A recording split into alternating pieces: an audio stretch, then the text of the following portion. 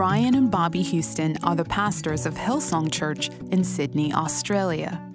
They are known for their massive conferences and lively music, with more than 50 million people singing their songs every week.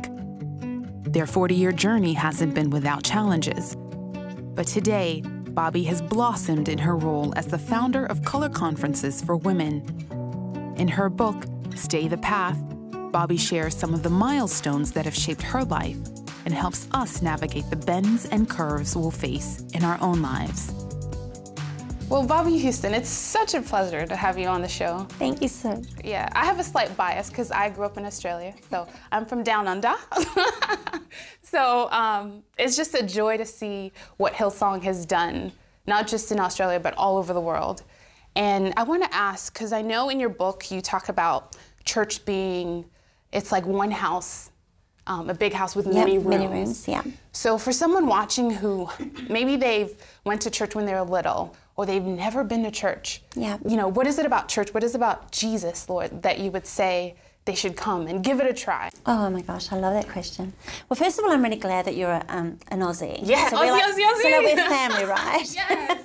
Yeah. Listen, I love church because I love the Lord Jesus Christ, obviously. So I encountered Christ when I was 15. A friend invited me to her church. I walked in and I felt the tangible presence of God. I made a decision that night and I encountered Christ. I encountered Jesus as my Lord and Savior, and my life has never been the same since. And I've never ceased to love it. And so my only experience of church is actually beautiful. So I recognize sometimes when people talk about church, you need to define that, because sometimes that means a whole bunch of things for some people. For some people it means an institution, a religion. It represents brokenness, abuse sometimes, sadly, all sorts of things. My experience is only lovely. And I've experienced 2 churches in my lifetime. And they were beautiful. I only left one because I met and fell in love with my husband, and then we moved to Australia. And I think the church is, the church is people. It's not a building, it's not an institution, like I just said, it's actually people. And what is not to love about that? And what is not to sow your life to that end? And so I'm really blessed because our church is not perfect by any means. I say that all the time. Hillsong is not perfect. It's full of people that's not perfect.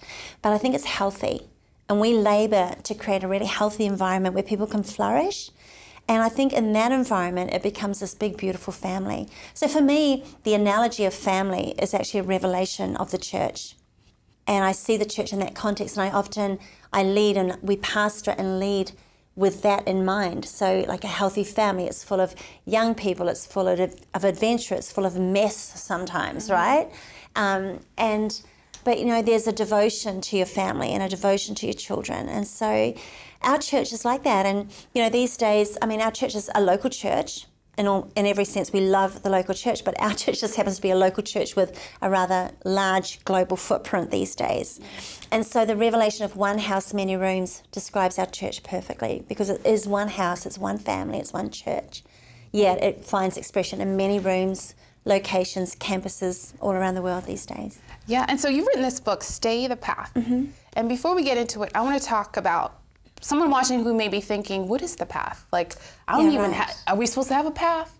So what would you tell them about getting on the path? Yeah, well, again, it's actually a prevailing revelation in my heart, because it comes with that moment of decision when you realize He actually is real, God is real, and that we're on a pathway home to heaven. And so, everyone is on that journey. We're all on a journey. Life is very temporal.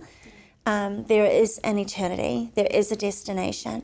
And there is a pathway to that. And, the Bible talks about the narrow path and the wide path. And Christ Jesus came because the world was a mess. He came to, it was the ultimate intervention to rescue humanity and put us back on the right path and put us back on the right way.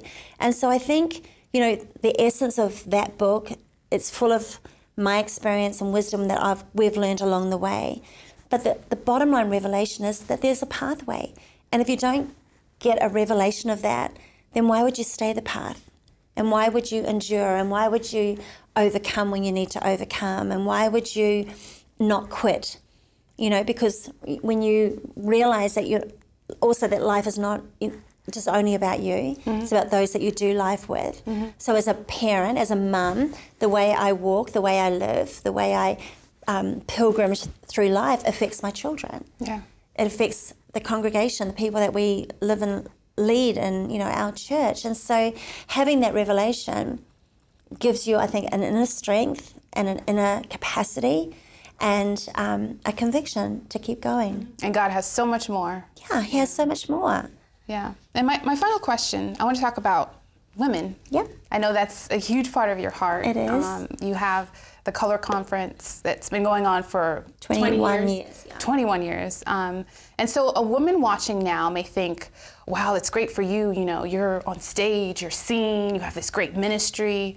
And they may feel, you know, not seen, you know, behind the scenes and not important. What would you tell that woman that's watching now that's like, what? Yeah. Why am I important? Well, I think comparisons are deadly, you know, and I think, you know, the greater message is that we're all everyday women at the end of the day. You and I are sitting here with makeup and lights on us, but we're everyday people, and everyone's an everyday person, and everyone has something to contribute. Everyone has a world to influence. And I think sometimes you just got to take a different perspective, just look around you and think, okay, what do I have in my hand, and where shall I be faithful? And that's really all that God requires of us. And I think comparison is just dangerous. So don't compare. Just be faithful with who you are, with what's in your hand. And, you know, if we all did that, actually we would end up making this world a whole better place. We can change the world. We could change the world, actually. Totally.